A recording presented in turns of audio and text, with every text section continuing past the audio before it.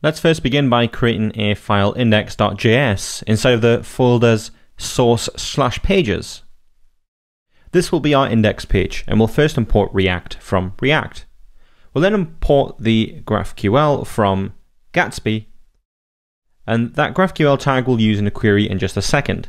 But first, let's export a default function, and we'll just give this a name of index page. We'll not destructure anything from the props just yet, but what we will do is we will return a React fragment, and simply we are just going to pretty print using JSON stringify the merchant, category, and products.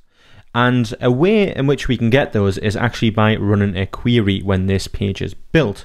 So if we next export a const called page query at the bottom of our index page, what we can do in here is we can run some queries.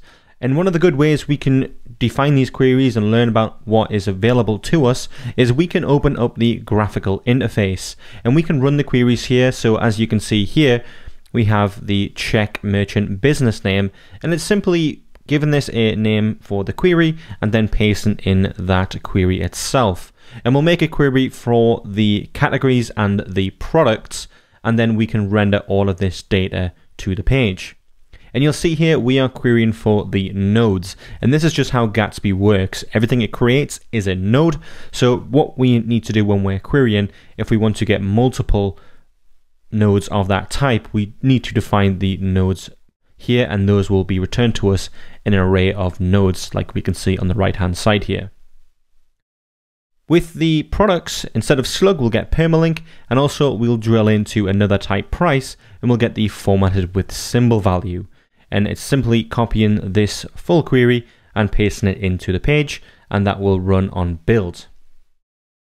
Next, all that's left to do is destructure the check merchant from the props, and this will be inside of the data object. When we destructure check merchant, we will rename it to merchant, and the same for category and products, because you see inside of the return function, we are just calling to stringify the merchant, categories, and products results. So if we run npm run dev, what we should see on the page at localhost 8000 is the merchant, categories, and products printed to us. The values may look different if you've used your own API key.